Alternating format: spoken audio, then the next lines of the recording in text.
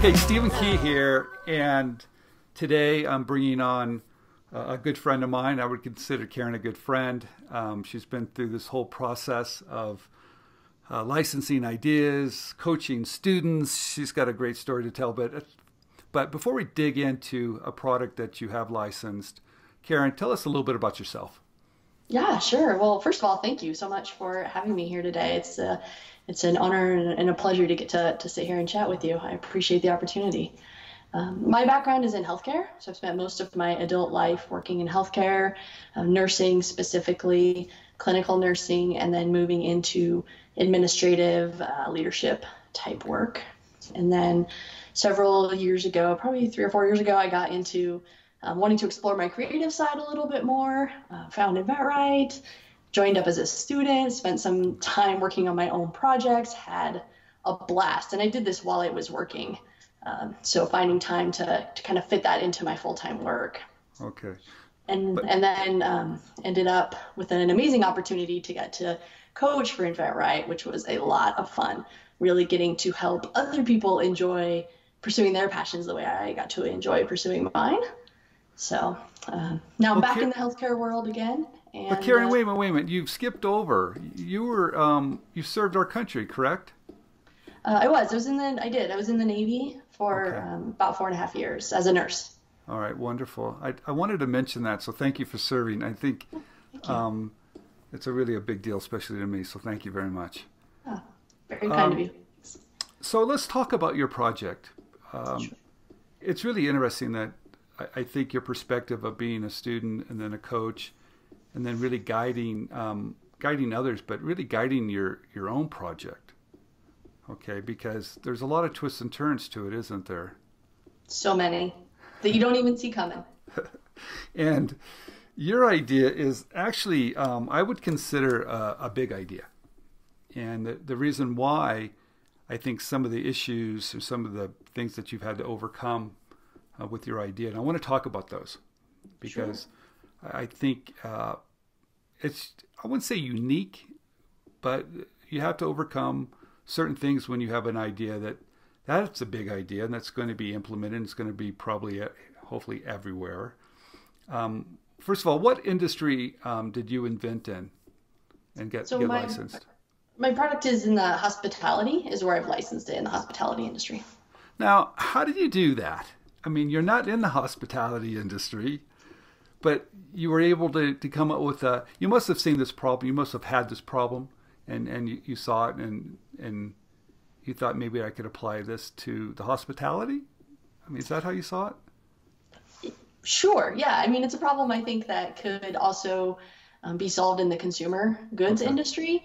But I saw more of an opportunity in the hospitality industry from a volume perspective, and from a value perspective in saving time in the work involved. So that was kind of the direction I decided to take it from a starting point. Hopefully, maybe someday I'll bring it to the consumer world too. All right, wonderful. Well, was it hard to reach out to those companies in that world? Because I think it's kind of unique. I think the hospitality is large. I think it's huge, but is it easy to reach out to those guys? I mean, the process of actually reaching out is no different than any other industry. I think it was kind of harder to find them and to find the right people, just because, in this industry, I'm not like reaching out to hotels themselves, right? I'm trying to find the people who sell stuff to hotels. So it was just a little harder, perhaps, to make my list, but the actual process of reaching out was really no different. So a company that's in the hospitality industry, are they just in the U.S.? Are they worldwide? What's the profile on some of those companies, or at least the company you're working with? I think it probably varies, like a lot of other companies, but this company does work in Europe as well as the United States. All right, so that's long arms. All right, so the traditional tools. I mean, did you use a video, sell sheet? Was it the same traditional tools in every industry that you've coached and helped others? I think so. Yeah. I mean, I followed the InventRight process and did the things that's recommended as part of the program and just really followed that through. And I'm fortunate that I have a product that demonstrates fairly well, so I think video is definitely a way to go. A sell sheet was also very helpful, but Okay. the video demonstration I think was probably most helpful in understanding the value of the product. Wonderful. So, so you reach out to this company, they like it, they see the value in it. A lot of it has to do with time because it's hospitality. Saving time is a real big deal, of course, and time is money. Okay, so you send out, you get it to them, they like it, and now and that's what I really want to dig down a little bit here because Sure. price is really important here, isn't it? Because Super important. yeah, because there's a very good chance that you're probably going to replace an existing product. And so how important is that price? Does it have to be the same price? Is that what you have to hit? And was that hard for them to do? Yes, so this is where it's really helpful to learn about the industry that you're trying to license in, because if you look in the consumer industry for similar products, there's probably a pretty hefty margin in the Okay. product, but in the hospitality industry, it's really all about volume, and so margins are thin. All And right. and this really came out of a really honest, good conversation with my licensee around what their needs were and what would have to happen for this product to be commercially viable. So yes, when you're looking to replace another product that can be manufactured very cost effectively, Okay. you have to figure out what is the value that my product is going to add over this existing product.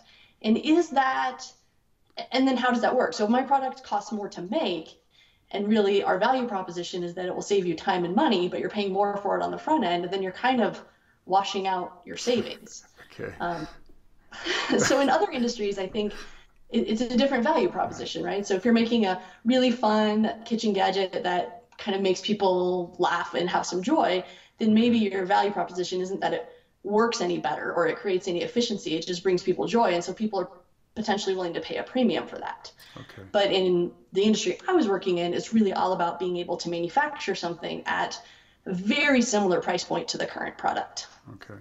Now, you don't have a manufacturing background, do you? Did they figure that out? I mean, how did that work? And how much time did that take for them to, or you to figure that out? So definitely, I don't have a manufacturing background, and I would have had no idea how much work this would have taken. So Okay. certainly something that they took on, which I very much appreciate, their area of expertise. Okay. And it took a while. I mean, I think we're coming up at I think the 3-year mark right now from when they officially first saw the product Okay. to working their way through doing some testing and deciding if they wanted the license, and then once licensing, working the way through the manufacturing challenges. So it's taken some time and some troubleshooting because really for the product to be viable for them, they had to get the rate of manufacture, like the number they could make compared to the number they could make of the other one at pretty close to a 1-to-1. And so when you make different changes to a product, my product involves some additional steps in Okay. manufacture that the other one didn't. So how did they get that down to a very close to if not exact to a 1-to-1 manufacture rate? And so that took a significant amount of time. I mean, probably a year. Okay. Wow. Yeah. How you have to have a lot of patience? A lot of patience, but also understanding that they have a business to run, right? They can't stop all their other work just to like sit here and figure out how to manufacture my product. Okay. They still had customer needs to meet, they still have product to make. So anytime they're taking their resources away from their current products to work on a new product, that's kind of a loss for them, right? So they still have to meet their manufacturing needs and the needs of their customers while also trying to develop this new product into a commercially viable solution. Let's talk a little bit about communication back and forth because 3 years is a long time. And It is. yeah, but usually big ideas take a little bit longer. I know that. I've had one myself. I'm curious about people always ask, well, how much should I follow up? And I don't know what they're doing. And are they doing anything? I mean, all this runs through your mind, right? And you want to make sure they're working on your project. So how do you manage that? And I know there was a story a little bit about communication. I mean, you have to find the right channel for them to communicate and how often. So how did you handle that? And what did you learn from that? Sure. I think communication is very specific to individuals. So the individual I work with this organization, travels a lot. And so sometimes, like calling and leaving a voicemail, like he may not get that until he gets back to the States, or he may not be in a position to call me back. Email is sometimes just when you're traveling and you're working, it just backs up really quickly and it's easy to overlook. So one thing that was really helpful, I think, in the confidence of working over time was early on in our relationship of working together, we Skyped just like this, face to face. And when you face to face with people, you can connect in a lot more authentic way, I think. Like you can really see their interest, and people tend to be more like, no one's multitasking, right? We're talking to each other and paying attention to each other. So, and that was his ask, was that we chat via Skype, which at first was very intimidating because, like I don't know anything about hospitality, and here I am, face to face with someone on my very first conversation with them. So part of that was also just being really humble and being willing to not let my ego get in the way and say, hey, I don't know a lot about this. Can you help me understand more about your industry and your business? And that also helps to build that trust when you're willing to ask people to share what they know and what they do with you. Okay. And then over time, really, our method of communication has changed into kind of a quick text message. How's this going? And a quick text back, like, oh, here's where we're at. And part of that is me just being okay with knowing they're working on the process and not constantly harassing him with questions and taking too much out of his time, being respectful of his time, but also kind of letting him know when I would appreciate an update on where things are at. I really love that you said be respectful of their time, because I'm hearing that more and more, that a lot of these guys are super busy, and you just have to realize they're doing all these things. Like you said, they're running a company, right? So you have to be respectful. A couple more questions. Sure. People have a lot of fear of, gee, I don't know this company, or are they going to treat me right? Or are they going to work around me? Did you ever have those fears? I don't think I had those fears based in any reality of my experience with them, but I think they're just natural fears that happen. Okay. When there's periods of not communicating, or there's periods of things aren't necessarily going well in trying to move a product forward, or they're like, hey, we're basically going to shelve this for a couple months because we're kicking off our season and we have other priorities. I think there are times like that where it's very easy to start to, I call it, manufacture a story that isn't there, so internally start to feel something that isn't a reality. One thing that I found really valuable is very early on in our conversations, when I asked, like, can you tell me more about your company and about what you guys do?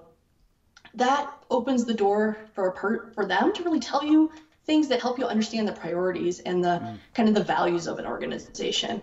Okay. So, for example, I expected, when I asked that question, I expected him to be like, oh, well, we have distribution here, here, and here, and like these are the number of customers we had. But he actually didn't. He started from a place of, hey, here's how we worked with inventors in the past. Here's some of the innovations we've put out as an organization. Here's our commitment to sustainability and corporate responsibility in how we run our factories and our manufacturing. And so it was very clear from the start of our conversation that their values are around people and innovation. And that then gives me confidence working through a relationship too, knowing that that's something that's important, at least to that individual in the organization. Wow, that was really amazing. I hadn't really thought about it that way, but I think you're right. Listening to their culture, what's important to them, kind of gives you maybe a sense of who they are and how they're going to treat you and how they treat others. So that's really a great tip. One last question. Okay. Are you excited? I'm so excited. And the excitement goes in like these little ways, right? Like something really cool happens and you're just like, yeah, and then there's the waiting period of the next thing. And anyway, it comes in waves for sure. But I think what excites me is that however it ends up, it's been this really interesting experience and learning experience and process. And the fact is, I know I can just do it again with another idea and kind of keep moving forward. Karen, thank you very much. What this is probably one of the best interviews I've had because of your knowledge, and I think that probably comes from going through the process, but coaching others. I mean, you really kind of bring it all together. I think people are going to really love this interview, and I know that your students really loved all the things that you did for them. So thank you very, very much for this interview. Thanks so much, Stephen. That's really kind. I think honestly, what I've learned has come from working with you and with my amazing coach Terry and with the InventRight team. And certainly I don't know that I'm certain actually that I would not have been able to move forward with this whole process without that support. So I'm just really grateful that I found you guys somewhere along my path and that you helped me along the way. So if I can pass on anything that helps anyone else out, I'm happy to do it. No, Karen, thank you very, very much.